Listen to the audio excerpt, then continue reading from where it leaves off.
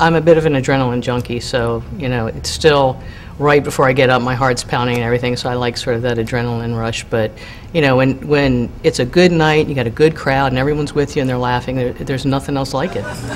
So, wow, College Park, man. I didn't know there was this many people in College Park. I'm not from College Park, I'm from Laurel. Anybody from Laurel? Are you white? I'm sorry, I can't see in the light. Well, because everyone knows that Laurel's the white trash capital of Maryland, right? It is. You didn't know? Have you ever been there? Don't go. It is. You didn't know that? No, there is. There's still trailer parks there. And the other day, I was behind a truck that had a gigantic ball sack hanging off the tow hitch. Yeah. Anybody here have one? Do you have one? You're not even white. Black guys don't need to do that. Do they? Are you trying to compensate for something? I'm just asking. She's the one that called you out.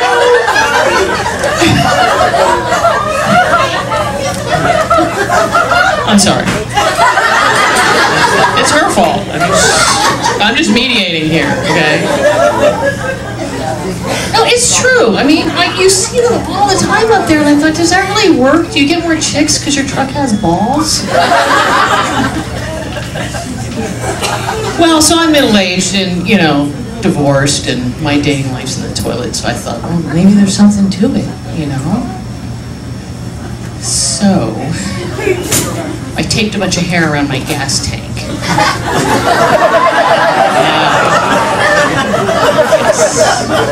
I've been driving around with it open because I want to send the right message. Yeah. But it totally backfired. It did, because now my car gets more action than I do. Yeah. I guarantee you before I leave tonight, somebody, probably you, will be like, which car is yours? The silver Honda CR-V? Stay away from my car.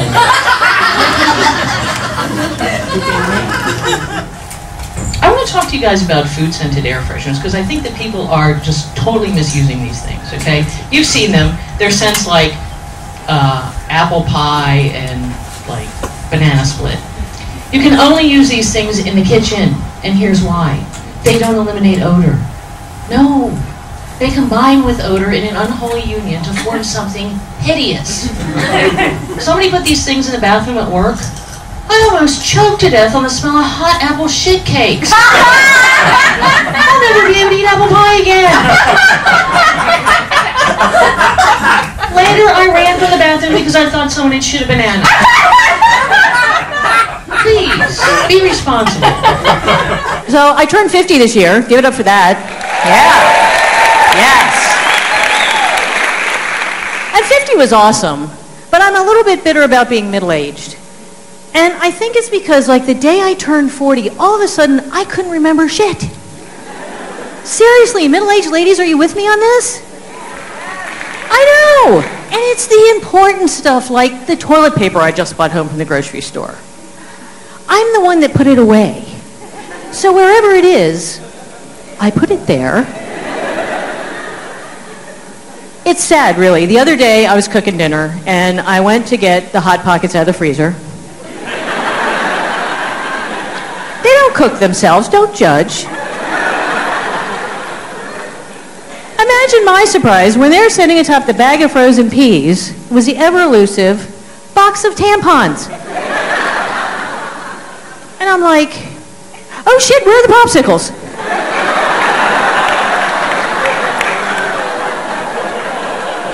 Yeah, melting in the bathroom somewhere. But then I was like, well, can you defrost them? Because they're not cheap.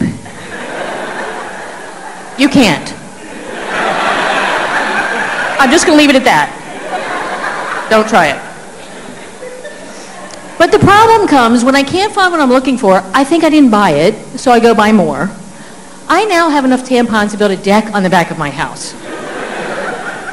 but I can't because when it rains, it'll look like a moon bounce. I live in Laurel, and that was enthusiasm. I feel the same way. So I got my car washed at like one of these deluxe car washes, you know, where they do like the windshield and the tires and everything.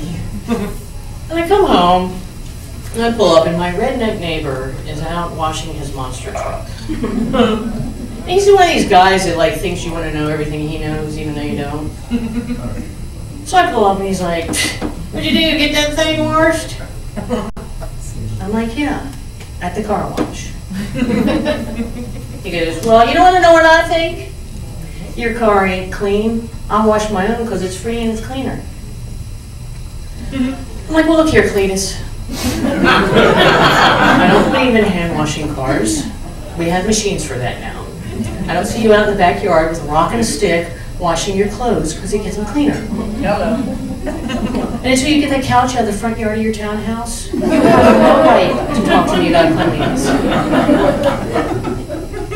And here's a tip. Meat jelly is not a dessert, so stop bringing that shit to parties."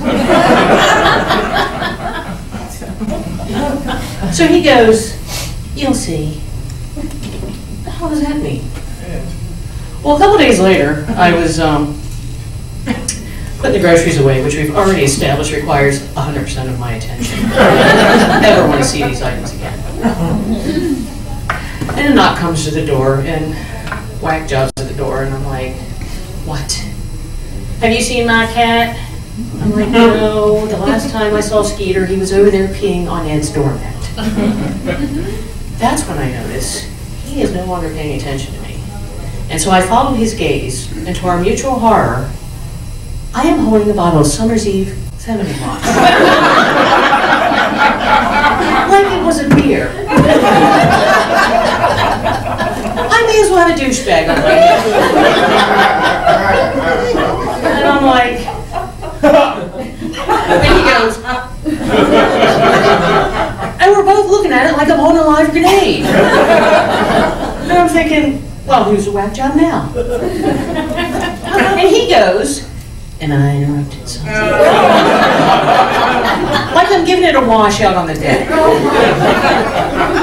I'm like, oh God, no. I was just getting ready to go wash the car. Thought about what you said, and you're right, it looks like it's got that not so fresh feeling. And he goes, "See?" Are there any couples here tonight?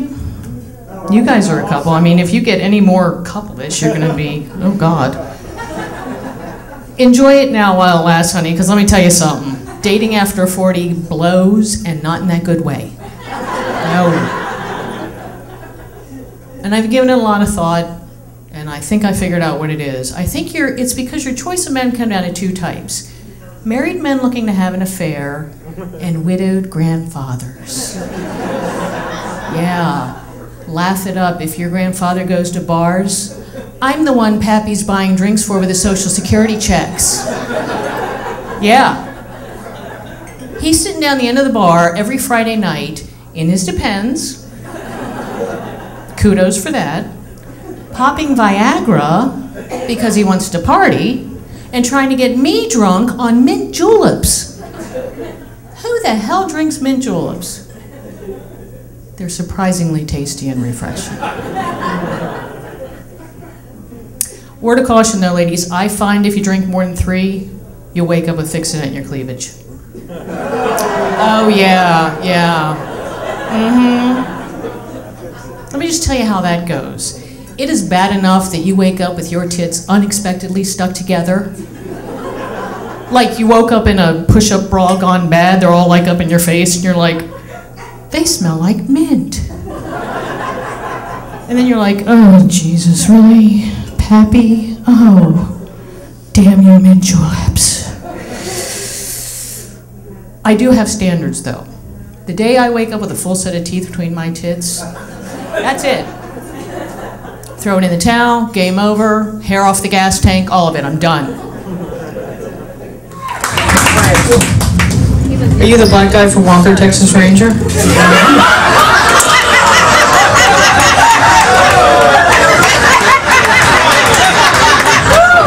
him, isn't it?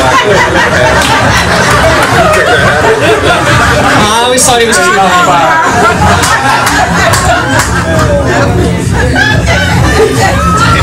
He's like, I see how this is going to be. Alrighty.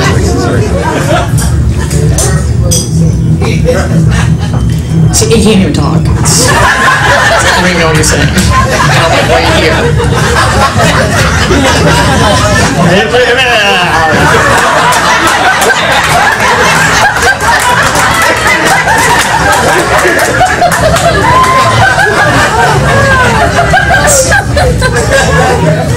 Are you guys friends with him? Or you just got like the really bad table? Right?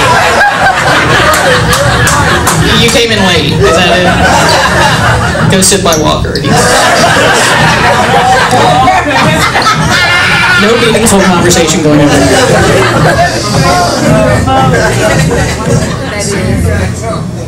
Yeah.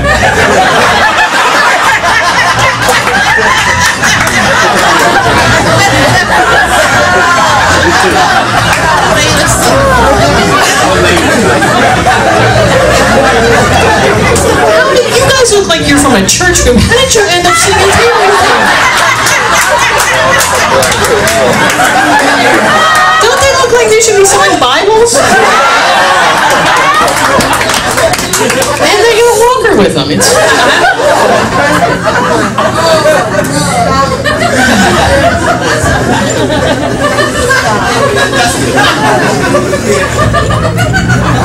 do you know them? I wouldn't admit it either. I'm a terrible liar. I just want to let you guys know that up front, okay? And it's because I am afflicted with this devastating disorder called liar face, which looks kind of like this. It doesn't matter if I'm telling the truth or not, I still have it. Like if you asked me if I shot Kenny, I'd be like, no. You'd be like, oh my God, now we know.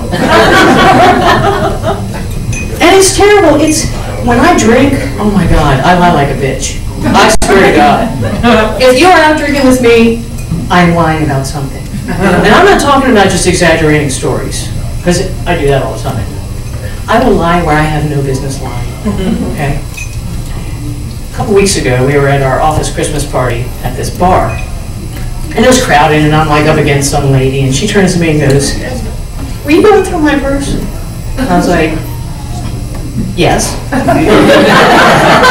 mean, she thinks I'm lying anyway, right? She goes, oh my God, why would you do something like that? I'm like, I wanted to see what was in your wallet. She goes, oh my God, how rude. I'm calling the police. I'm like, you know what? I would too if I were you. If I had that ugly-ass baby picture in my wallet, I'd call the cops. Well, apparently she had an ugly-ass baby picture in her wallet.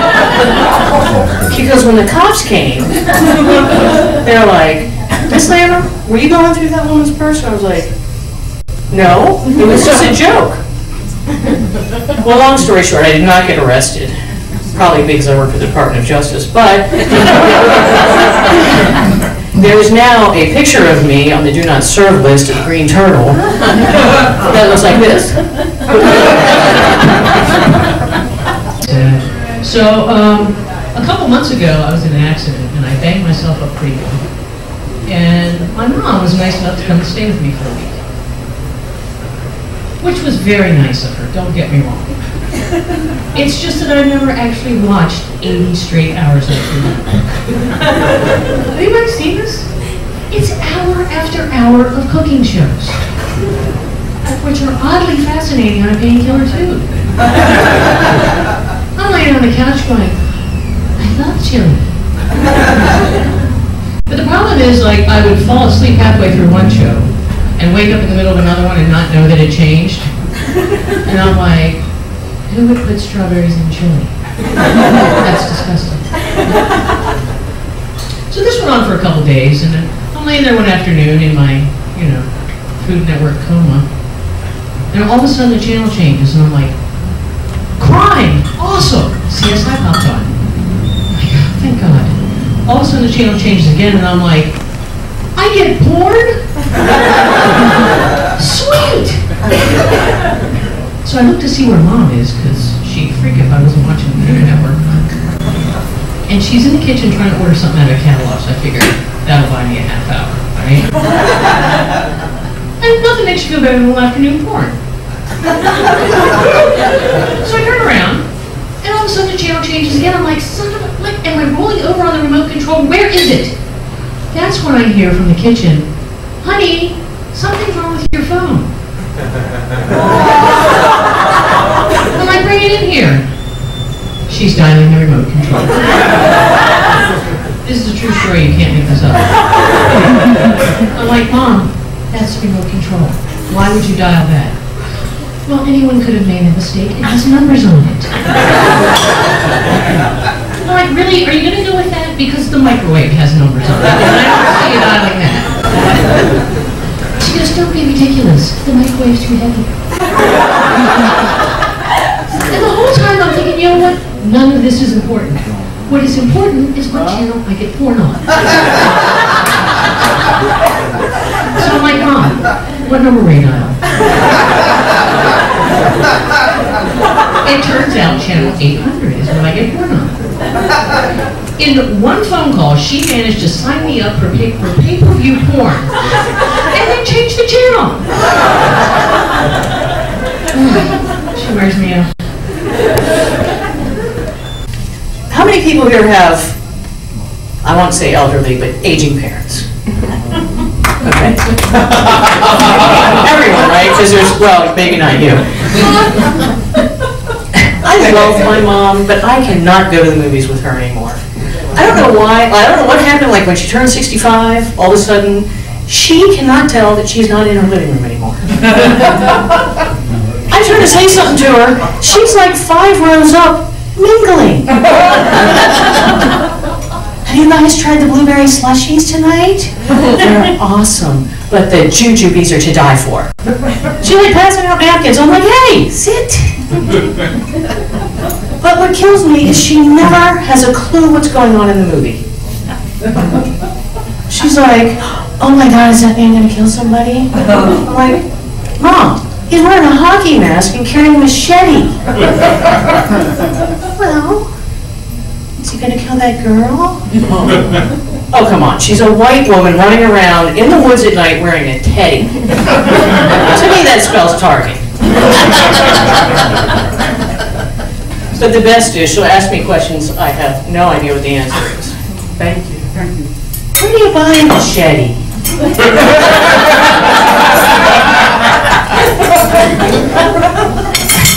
First of all, how would I know? Secondly, why does she want to know? This goes on and on and on until finally we get to the end of the movie, at which point I don't know what's going on, and I want to buy a machete. It's all part of her evil plan to make me just like her. Somebody wanted to fight me recently.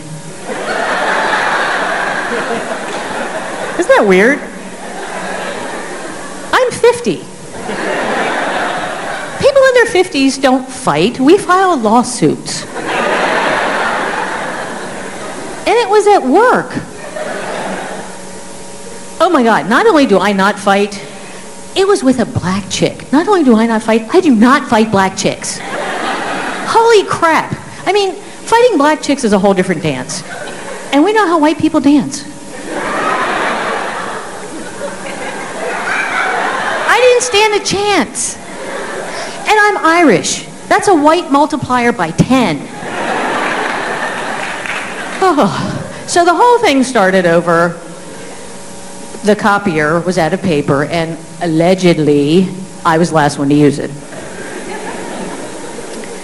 So LaToya gets in my face, right? And she does that, like, dislocated neck thing and the snapping that white people can't do. Black women are born with that ability. Someone show it to the audience. I know. Freddie, get up and show them. Show them how it's done.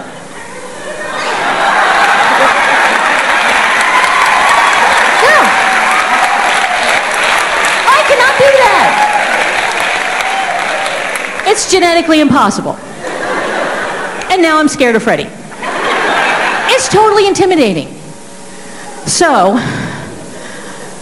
I did the only thing that I'm genetically predisposed to do. And I river danced.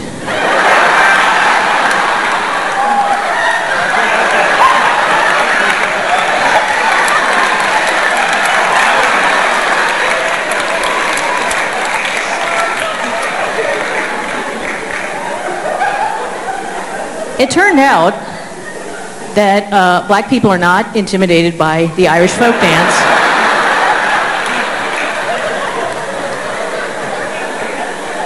Because she was like, oh, you think I'm playing? Oh my God. That scared me to death because white people who don't know, that's the last thing that little black kids hear before they get their ass beat. And I know that. And I was like, no, ma'am, I do not think that you're playing right now.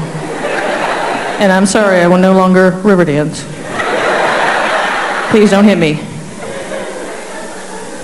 And then I started laughing because I'm a comedian. That's how I handle near-death experiences. I was just like, okay, no. Don't hit me. And so she, it pissed her off and she called her girls. So she's like, Trina, Nisi, go get Aisha. I'm like, really? 4-1? You could have kicked my ass by yourself. But I was not going to be outdone, so I called my girls. I was like, Stacy, Tracy, go get Amy.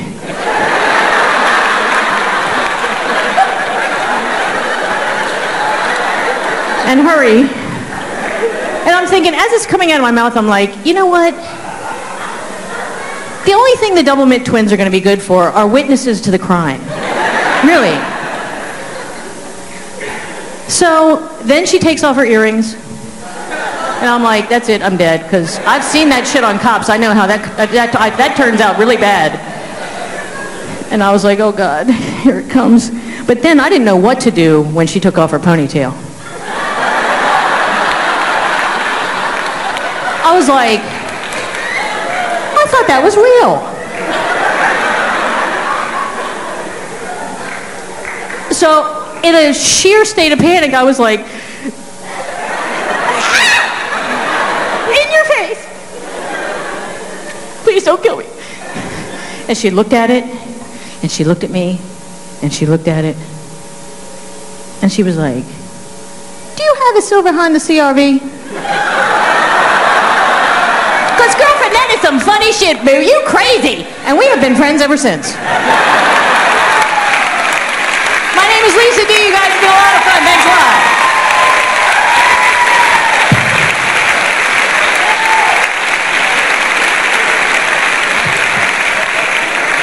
Keep it going for Lisa D, everybody. Keep it going for Lisa.